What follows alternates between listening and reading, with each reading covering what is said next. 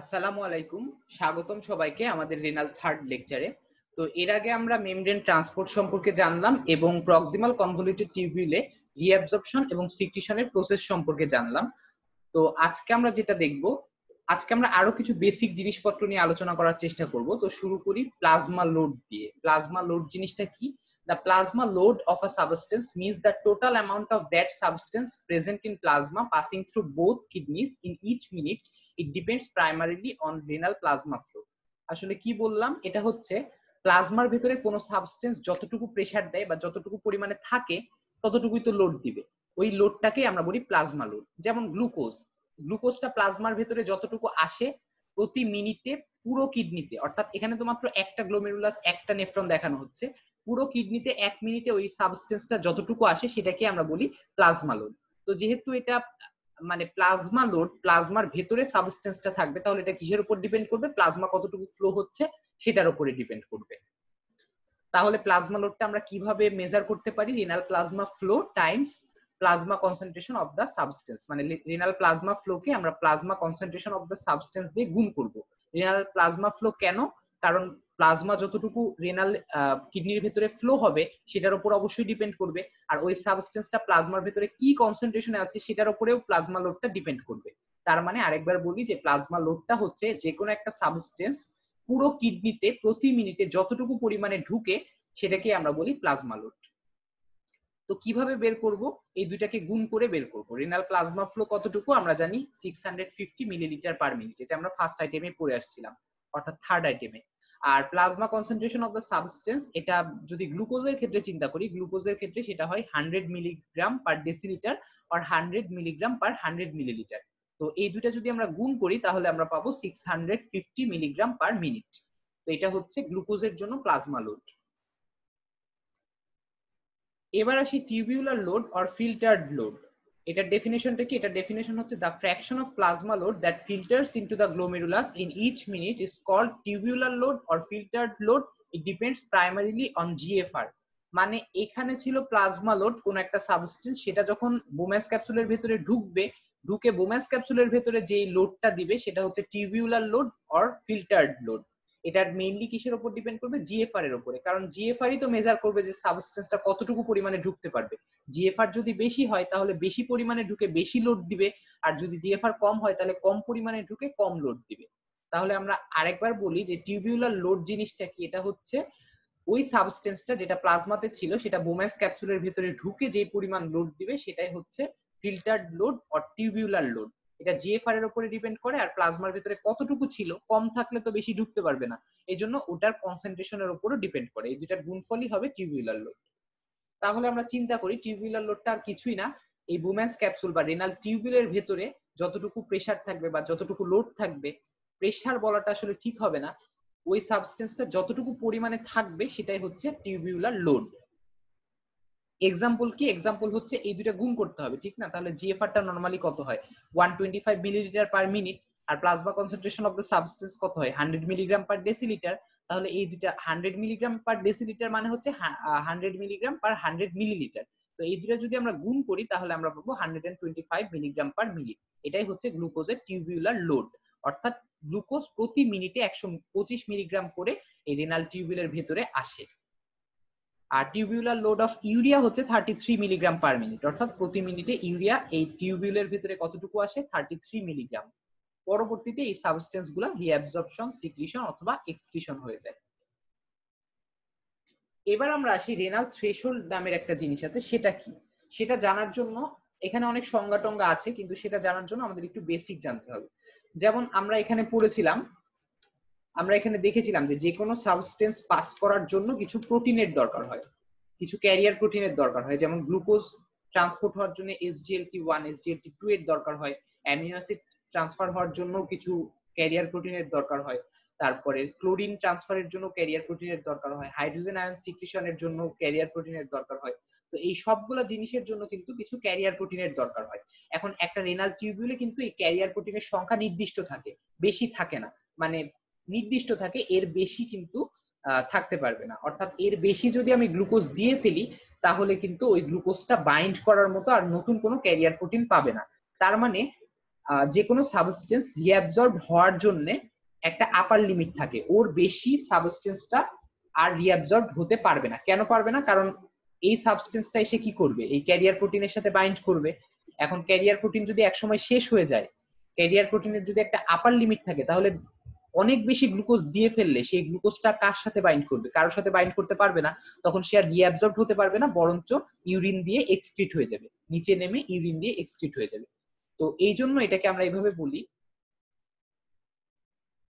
এটার সংজ্ঞাটা হচ্ছে এরকম যে in the plasma concentration of an actively রিঅ্যাবজর্বড substance at or below which the substance will not appear in urine but above it will appear in urine gradually is called renal threshold। মানে যেই লেভেলের উপরে আমরা ওই সাবস্টেন্সটাকে ইউরিনে পাওয়া শুরু করব, সেই লেভেলে আমরা বুঝবো যে না, নেফ্রনের ফাংশনটা ওইটাকে রিঅ্যাবজর্ব করতে কিছুটা হলেও ফেল করছে, তখন ওই লেভেলটাকে আমরা বলবো রেনাল থ্রেশহোল্ড। এখন প্রবলেমটা হচ্ছে সবগুলা নেফ্রনের এই লেভেলটা সেম থাকে না। মানে এক একটা নেফ্রনের দেখা যাচ্ছে এই নেফ্রনটা আমরা একটু দেখতে পাচ্ছি বেশি লম্বা, তার মানে এখানে ক্যারিয়ার প্রোটিন খুব বেশি পরিমাণে থাকবে, তার মানে এখানে গ্লুকোজ অ্যাবজর্পশন অনেক বেশি পরিমাণে হবে, লাইক 375 মিলিগ্রাম পর্যন্ত এটা গ্লুকোজ অ্যাবজর্ব করতে পারবে বিনা বাধায়। আর এটার ক্ষেত্রে দেখা যাচ্ছে সেটা আমরা পেলাম 250 মিলিগ্রাম পর্যন্ত পারবে, আর এটার ক্ষেত্রে আমরা পেলাম 180 মিলিগ্রাম পর্যন্ত পারবে। তাহলে পুরা কিডনিতে যখন আমি 200 মিলিগ্রামের গ্লুকোজ পাঠাবো, তখন এটাতে কোনো রিঅ্যাবজর্পশনের প্রবলেম হবে না, এটাতেও রিঅ্যাবজর্পশনের কোনো প্রবলেম হবে না। কিন্তু এই নেফ্রন যেহেতু 180 মিলিগ্রামে পর্যন্ত রিঅ্যাবজর্পশন করতে পারে, সেহেতু এখানে প্রবলেম হবে এবং 180টা সে রিঅ্যাবজর্ব করে বাকি 20 কিন্তু সেই ইউরিন দিয়ে এক্সক্রিট করে দিবে। তার মানে 180-র ওপর থেকে শুরু করে আমরা কি পাবো, ইউরিনে গ্লুকোজটাকে পাবো। তার মানে সবগুলা নেফ্রনের চাইতে সবচেয়ে কম যেই নেফ্রনের সক্ষমতা, সেই সক্ষমতাটাকেই আমরা বলি রেনাল থ্রেশহোল্ড। এর ওপরে যদি আমরা গ্লুকোজ বা যে কোনো সাবস্টেন্স পাঠাই, তাহলে সেটা কিন্তু ইউরিনে অ্যাপিয়ার করবে। তার মানে যে লেভেলের ওপরে ইউরিনে অ্যাপিয়ার করা শুরু করবে, সেই লেভেলটাকেই আমরা বলি রেনাল থ্রেশহোল্ড। আর আরেকটা বিষয় আছে, সেটা হচ্ছে টিউবুলার ট্রান্সপোর্ট ম্যাক্সিমাম। যে লেভেলের উপরে আর রিঅ্যাবজর্পশন কোনোভাবেই সম্ভব না, সেই লেভেলটাকে আমি বলি টিউবুলার ট্রান্সপোর্ট ম্যাক্সিমাম।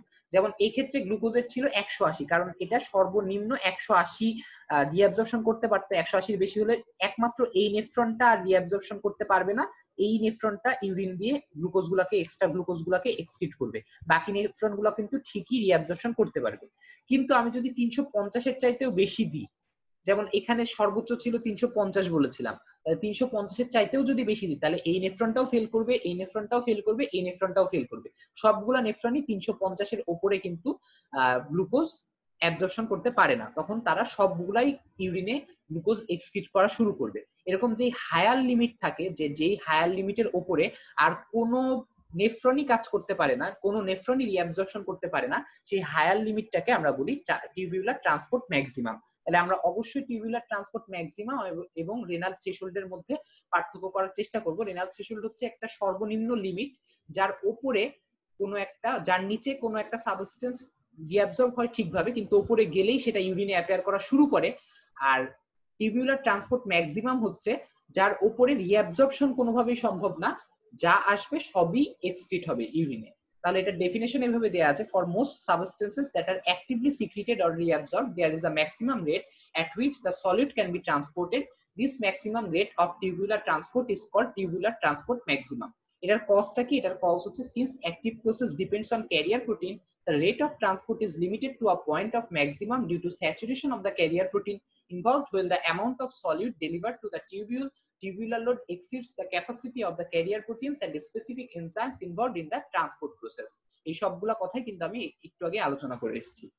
তো এটা সিগনিফিকেন্সটা কি? যদি এটা যে কোনো টিউবুলার লোড, টিউবুলের ভেতরে ওই সাবস্টেন্সের পরিমাণটা যদি টিউবুলার ট্রান্সপোর্ট ম্যাক্সিমামকে এক্সিড করে, তাহলে ওই এক্সেস পরিমাণটা অবশ্যই কি হবে, এক্সক্রিটেড হয়ে যাবে। এখানে সিক্রিটেড হবে না, এটা আসলে এক্সক্রিটেড ইন ইউরিন হবে। আচ্ছা, if the tubular load is less than tubular transport maximum, তাহলে আর কি হবে, সেটা টোটালি রিঅ্যাবজর্ব হবে এবং এক্সক্রিটেড হবে না। তাহলে গ্লুকোজের জন্য এটা কত? এটা হচ্ছে 375 মিলিগ্রাম পার মিনিট। আচ্ছা, কিছু সাবস্টেন্স যেমন আমরা এখানে দেখলাম গ্লুকোজের জন্য টিউবুলার ট্রান্সপোর্ট ম্যাক্সিমাম পাবো, কারণ এটা ক্যারিয়ার প্রোটিনের উপর নির্ভরশীল। অ্যামিনো অ্যাসিডের জন্য পাবো, তারপরে ক্লোরিনের জন্য পাবো। কিন্তু কিছু সাবস্টেন্স আছে যেগুলোর জন্য আমরা কোনো টিউবুলার ট্রান্সপোর্ট ম্যাক্সিমাম পাবো না।